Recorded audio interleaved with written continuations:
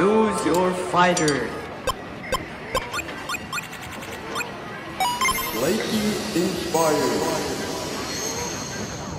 Fight.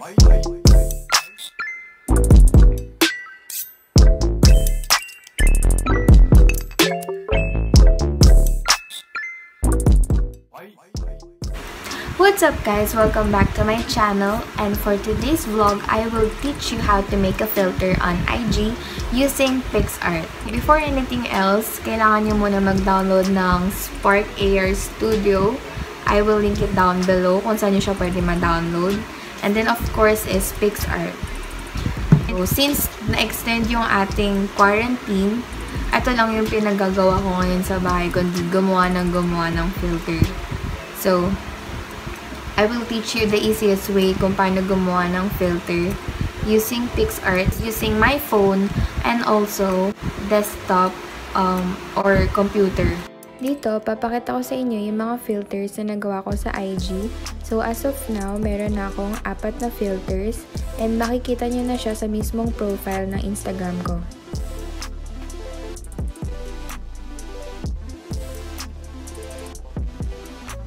So, the first thing that you need is the face mesh tracker, which is makikita nyo rin siya sa description box below kung saan nyo siya pwedeng i-download. So, ginagamit natin to outline our filter.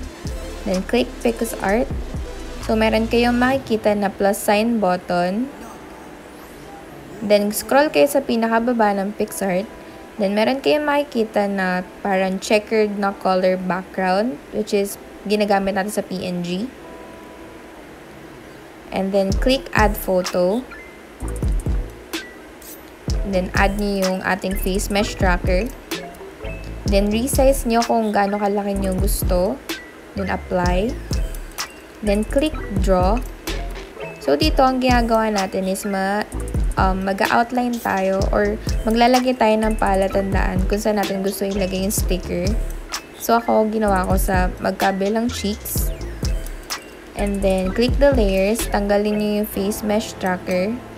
So, ang matitira na lang is yung ating dalawang palatandaan. Then, click stickers.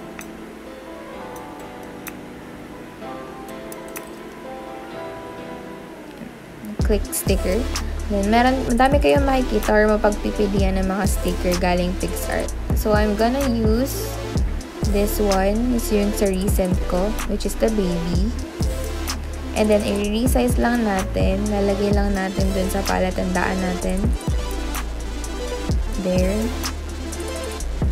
And then, add ulit ng isa pa.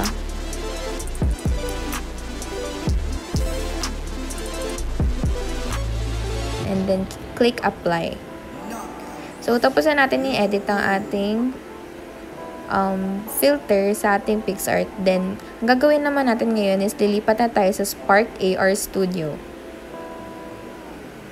Click SparkARstudio. And then, click blank project. Here, we can see a test phase where we can stimulate our filter. Marami din choices where we can choose different hairstyles or skin types.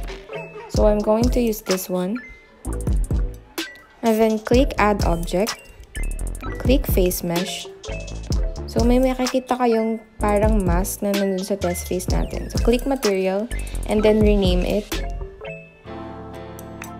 Sa shader type, choose retouching. So, dito, pwede nyong palitan yung skin smoothing.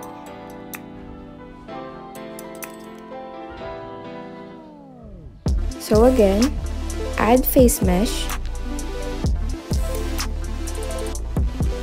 And then, click material. So, kagaya lang ng kanina, rename lang natin ulit. So, this time, sa shader type, choose face paint. And then, sa may texture, choose file. Then, hanapin nyo lang yung sticker na ginawa natin from PicsArt. Then, open. And there you go. Makikita na natin sa test phase yung sticker na ginawa natin from PicsArt. So, papakita ko sa inyo yung mga iba pang sticker na nagawa ko.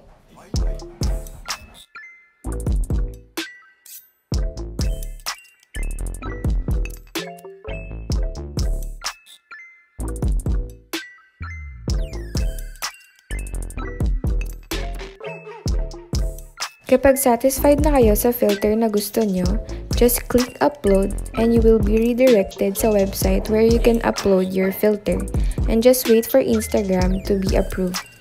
I hope you find this video helpful.